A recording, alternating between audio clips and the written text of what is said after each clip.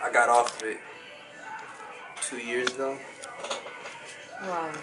I used to work for the federal government. I was working on some pretty sensitive stuff at the time, and I didn't need to have a real big social media presence. I'm back on it now. I don't work for them anymore.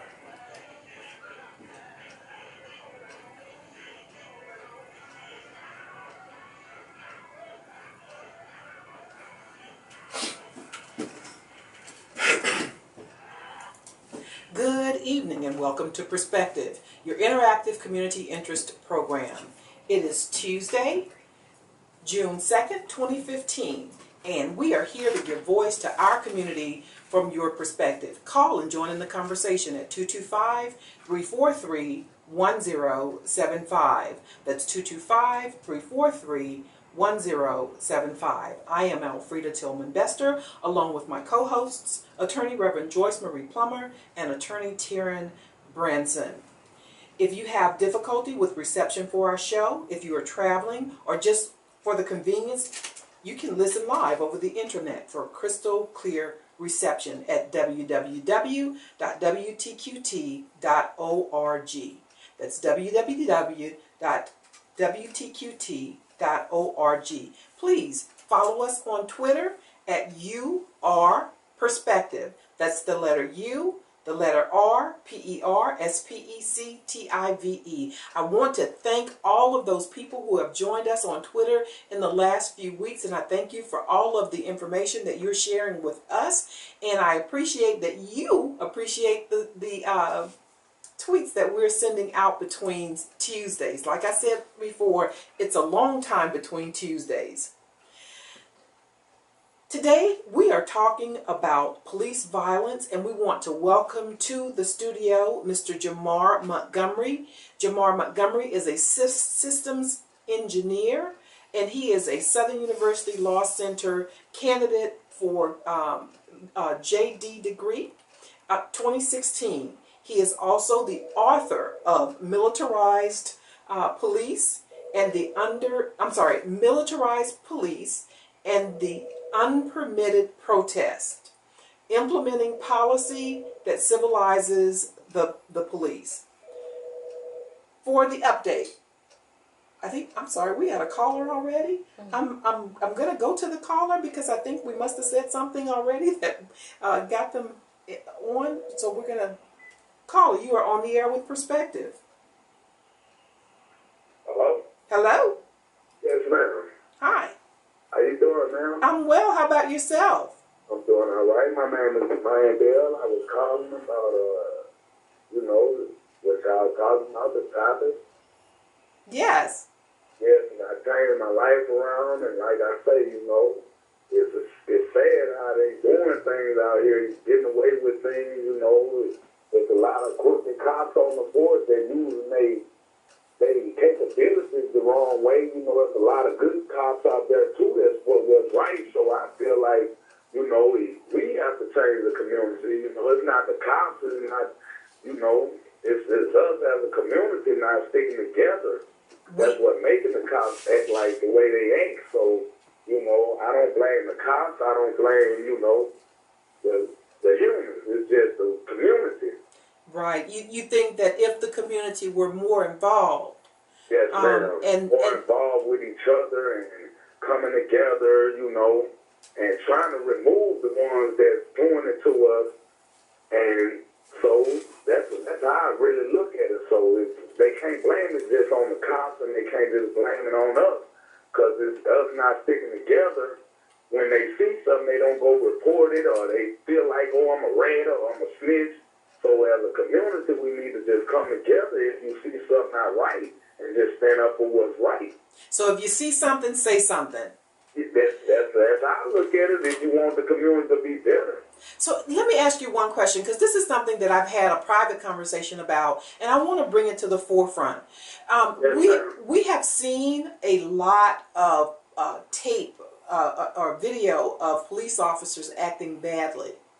But often in our community, when we have bad actors who are victimizing members of our community, we don't, not only do we not have video, we also don't have people who want to talk or who feel like they can come forward and hold people accountable for hurting members of our community. How do you feel about that? Do you think that's something that we need to... Oops, we lost that caller.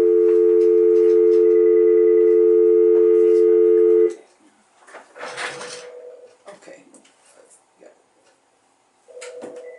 Caller, you're on the air with Perspective. Yes, I'm sorry I was disconnected, man. Okay, that's okay. So to have people of the community not only be available to hold the police accountable, but to hold other perpetrators of crimes accountable. Yes, ma'am. Well, like I say, I used to be out there and I felt like I was targeted. Right. It don't always be the person inside. It don't be the person doing the things half of the time. Sometimes they could portray you to be someone that you're not. Right. You don't really be doing those things and they target the wrong people. Okay. In the community. And when they need to be targeting the ones that's really doing it and the ones that's not doing it, you're just targeting the wrong ones. Thank you so much, callers. Keep listening to us. Call us back if you like. Yes, ma'am. Thank you so much. Okay. For the update, and then we're going to really get into this, right? Okay, so he was excited. I'm glad to have that caller call in and talk to us. Louisiana and our country lost a great lady on yesterday, June 1st, 2015, with the passing of former Southern University President Dolores Margaret Richard Spikes.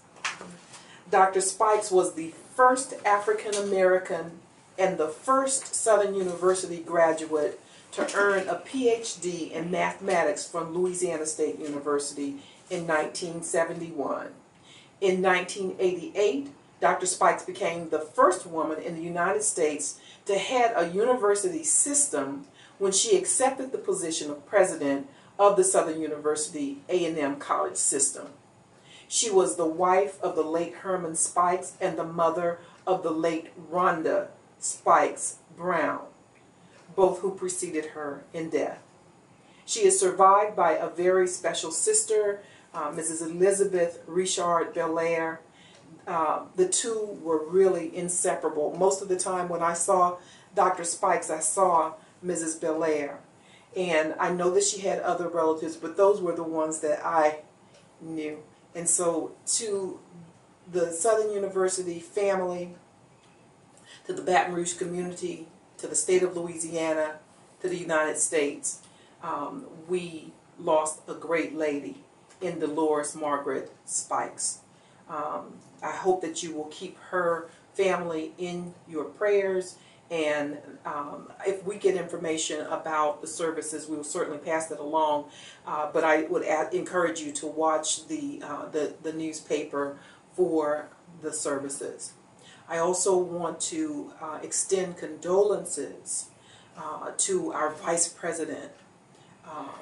Joe Biden lost his son, Bo, his namesake, Joe Biden III, over the weekend. And I've heard nothing but kind, complimentary things about Bo Biden, the sacrifices that he has made, including when his dad was not named president and everyone in Delaware wanted him to run for his dad's seat, and everybody said he was a shoo-in for his dad's seat.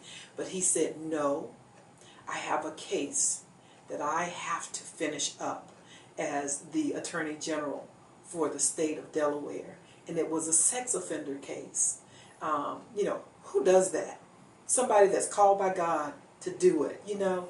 And so I offer my condolences and would say to the Biden family, if they were listening, that you are in our prayers and we're so sorry for your loss. The National Southern Christian Leadership Conference is holding its annual convention in Baton Rouge, July 23rd through 26th at the Hilton Baton Rouge Capitol Center. Confirmed guests include, we're really going today with the, confirmed guests include Dr. Bernard Callers, stay on the air with me. We're going to get to you in just a second. Just stay with me. Hello?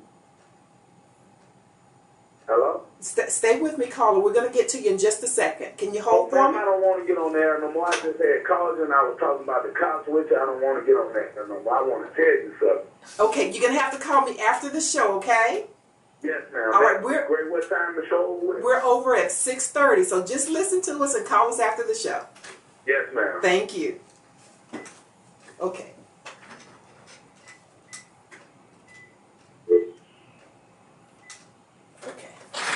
Little technical difficulty there. Okay, so confirmed guests include Dr. Bernard Lafayette, Chair of the Board of Directors of the SCLC, Dr. Charles Steele, President and CEO of the SCLC, Ava DuVernay, the writer, producer, and director of Selma, and some of the cast members are also expected, Victoria Rao, formerly of The Young and the Restless, and many, many more. For more information, call 404-522-1420.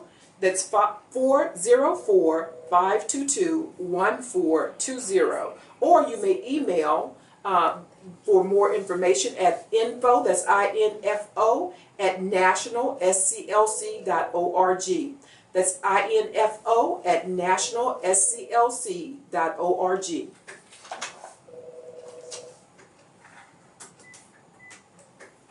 Caller, if you would like to get on the air, just stay on hold for me. We'll be with you in just a second.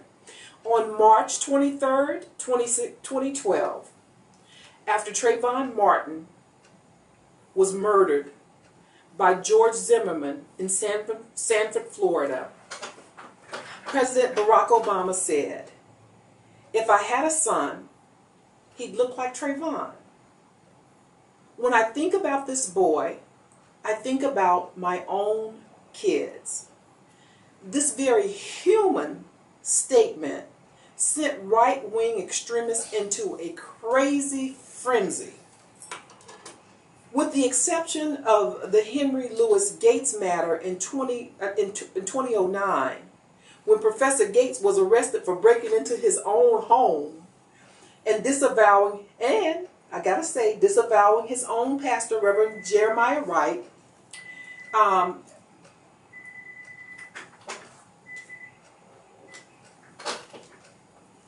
the president had really kind of gone silent on issues that had to do with race. When Michael Brown was killed in Ferguson, Missouri, after peaceful protesters were greeted by a militarized police department, the president sent Attorney General Eric Holder to review police practices in Ferguson. Eric Holder showed out, and Ferguson is now under a consent decree. When Cleveland showed a certain affinity for summarily meting out gratuitous physical abuse and summarily murdering African Americans, the United States Department of Justice was sent in, and Cleveland is now under a consent decree. When Freddie Gray was murdered in Baltimore, we saw the familiar militarized police department in the streets of the predominantly African American community where Freddie Gray lived. President Obama sent newly sworn in Attorney General Loretta Lynch.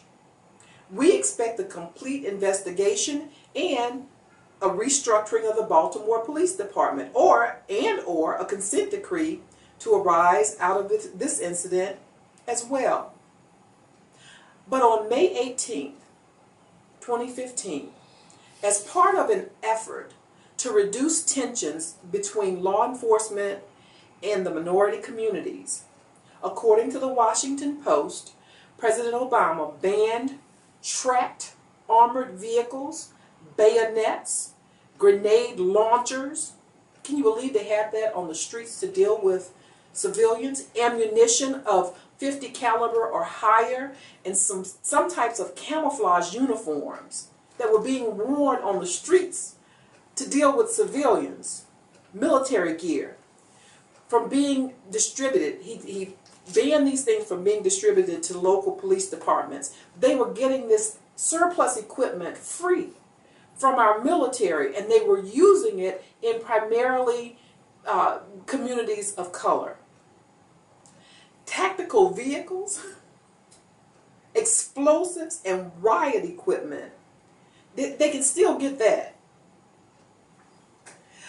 but only if the police, if the local police provide additional certification and assurances that the gear will be used responsibly. Do you think they didn't think they were using it responsibly when they were using it on our community? Okay, all right, that's me. I'm going off, right? Okay, so before this was done, our guest, Jamar Montgomery, systems engineer, Southern University Law Center candidate for 2016, was one of the voices crying out for the demilitarization of our civilian communities. He is the author of Militarized Police and Unpermitted Protest, implementing policy that civilizes the police. Catchy topic there. Thank you. And we believe one of the voices heard by the administration considering the implementation of this new policy. We want to welcome Jamar Montgomery to the studio, and we want you to feel free to chime in at any point. Dr. Plummer? Tell us what it means to have a militarized police. I'm ready to get into this subject. Get into it, Dr. Plummer. Well, first I want to say thank you for having me on the show. I feel honored to be around such great women. All attorneys, and I'm in training. So thank you for having me on the show. But militarized police, what does that mean? That means that you have police who utilize military tactics, utilize military training, and lastly, military weapons and equipment. So what does it mean to be militarized? It means that you are now applying these tactics from who are supposed to be civilian police on a civilian population. The same tactics that you would see in Iraq, Afghanistan, in any war zone are now being applied to American citizens. That's a problem. So when we look at the current trend of militarized police, it's only something that's been continuing on since the early 60s. LAPD was actually one of the pioneers of militarized police in implementing SWAT, which is Special Weapons and Tactics Team. It was one way of addressing how to deal with riots, as a matter of fact. Yeah. And by Chief Gates, as a matter of fact. So. Well, do you find it interesting that, no, I'm not going to be delicate about it, I'm just going to say it. I find it interesting that after a sporting event, when Ohio State wins a basketball championship and they take to the streets and they get all excited about having won that basketball championship, and they start rocking cars and turning over cars and setting cars on fire and just taking over the streets. But I cannot recall one time seeing a militarized police department addressing fans, because that's what they call them. They call them fans, or they call them excited fans. I never hear anybody, not in the news media, not the police, addressing them as hooligans or thugs or any of that. I just hear them call them excited fans. I am not condoning any violent behavior, but there wasn't any violent behavior in some of these situations where they came up with these militarized police. There were peaceful protests that members of certain police departments didn't want to understand. They just wanted them to be silent and get out of the way. Am I off on that? I don't think that it was necessarily that they don't understand. I believe that they truly do understand. The issue is you're dealing with, one, unrest, and on the other hand, people exercising their constitutional rights. So now you get an idea of how that local government feels about people of color exercising their constitutional rights. So in one sense, you can have angry fans who have lost, who their team has just lost, out there acting the fool. But when you have peaceful protests that initially were peaceful, but the moment that you come up with a tank the conversation changes. And not only a tank, but you have these 50 caliber or higher guns that you actually have trained on the citizens of that community. And I want to just think about how General Russell Honore addressed that, Dr. Plummer, when he came into New Orleans, and those people, the military, that's what they were brought in to do, and they had those guns trained on the citizens of New Orleans. And General Honore said, and I won't use his exact words, but he said, put those guns down. Aim them down. These people are just trying to get out of here. They're trying to get to some assistance, and you're training a gun on them. We need people like that in our police departments. Am I correct? Yes, we do. The problem is whenever you have officers that go to speak out for what's right, they either transfer them, they don't promote them. It's that kind of behavior is discouraged, and it's now you're supposed to be. You take an oath as an officer. You take an oath, but now when you're standing up for what's right, it's now the question now becomes, well, where do your loyalties lie? Because now that the culture of the us versus them mentality gets perpetuated, unfortunately. Because yes, as the caller said, there are many good police officers. However, when you have a culture that has permeated throughout a police department, throughout an agency, you can no longer just say, oh, well, it was just that police officer. No. This is something that is encouraged. Because police officers are sworn to uphold the law no matter who is breaking the law. Absolutely. And so if you are a part of a police department and you know that something is going on that is illegal, like someone abusing a prisoner, you have an obligation to report that. And because if you don't, you're a part of an obstruction of justice or a conspiracy to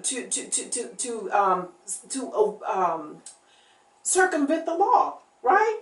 Well, if you and I were to break the law, we're personally liable. Police officer breaks the law, we again are liable. Why? Because when the police department, the city gets sued, it's our tax dollars that go to pay that settlement. That's right. It doesn't come out of the police officer's paycheck. That's right. He doesn't have to worry about that. Why? Because he's acting under the quote-unquote color of the law. So he's protected by that. But under 1983, 42 U.S.C. 1983, they can be held personally accountable if there are thorough investigations that show that they were either complicit or that they played some role in the injury that a citizen has sustained. But what we see generally happens, and it's not with all police departments, I'm not trying to paint everybody with the same brush, but the police department has a responsibility to get rid of those bad apples. And if they don't get rid of them, then they become a part of the crime. Obstruction of justice should apply to police officers in the same way that it does to any of us, any other person. And the only people who can give us the information, who can except for now, God has a plan, it's perfect. Everybody's got a camera phone. And I think that, the police department having the cameras, the body cameras, as well as the dash cam cameras, that helps. But we need police officers who are just as offended by